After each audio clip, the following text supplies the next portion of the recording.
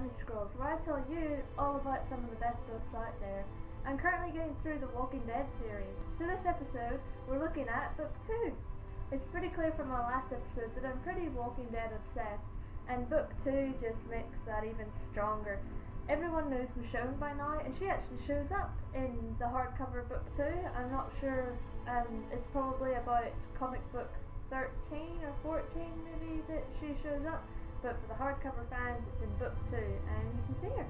Obviously, being The Walking Dead, it does deal with some pretty, I guess you'd kind of say, mature content, gore, and there's a lot of things in there that are definitely not suitable for a younger audience. And if you're particularly sensitive to any of those kind of themes, fair warning, there's a lot of that in here.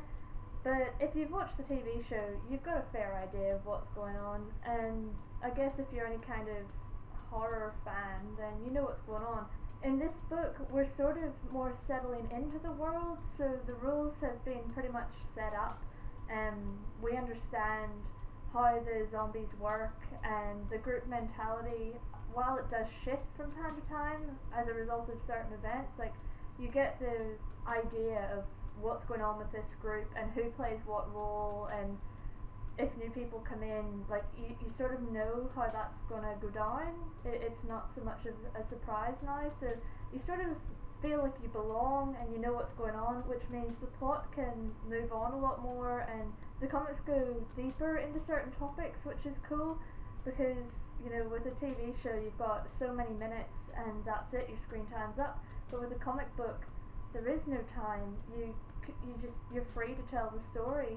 I think that's why I usually prefer books over other sort of entertainment, because with a book you can really get into someone's head or really get into a story down to the most minute details, which sometimes television and movies don't let you do.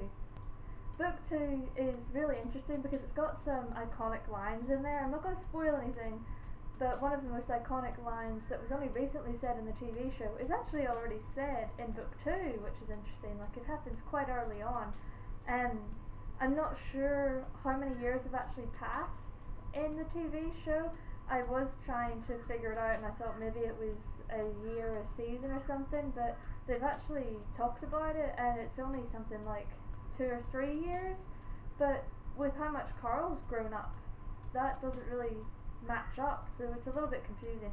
But in the comic book, it sort of keeps a little bit more time. It is kind of mentioned, one of the characters is actually keeping a calendar, so you sort of know roughly when things are happening, and there's more representation of the seasons changing and stuff.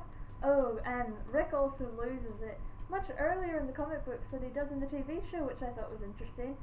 I mean, the whole dictatorship thing and all of that is addressed really, really early, whereas in the TV show it took a little bit longer. So it's kind of interesting to see how he starts to lose touch. And I guess, like, the circumstances as to why it all happens are a little bit different in the comic books, and it's not so much in the comics that he loses touch, it's just, I don't know, I think the pressure of being the leader, I mean, who would want to be Rick Grimes in this situation?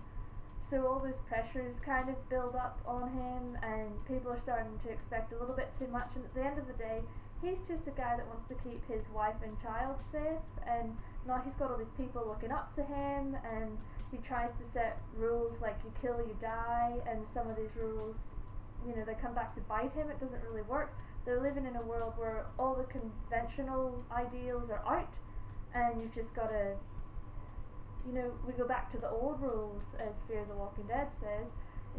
You've got to make it up as you go along, sort of thing, because we haven't had to live under the old rules. I guess I'm kind of rambling a little bit, but I don't know, it's interesting to see the difference, because they've got more time with the comic books, so they can really dive into what's going on in Rick's head and what other people are thinking about it. And I really liked that, because I mean, I love TV show Rick, but it happens pretty quick, and it's not like a slow progression in the books. Like you do know it's coming, and it kind of comes on a bit quick, but you sort of you get more reasoning why, and you get to see what Rick's really thinking, because it's just easier to get into that sort of stuff in a comic than it is in a TV show.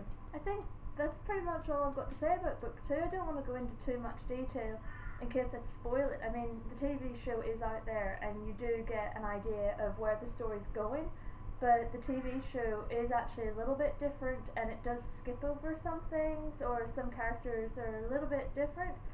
So I think I'll leave it at that. Thank you so much for watching. If you've read the comics, please let me know what you think. And if you've got any books or comics or anything that you'd like to see on Sammy Scrolls, please let me know. I am over on Facebook, so come on over and have a chat, or I'm here on YouTube, so don't forget to like, subscribe and all that good stuff. But thank you so much for watching. Take care until I see you next time. Bye!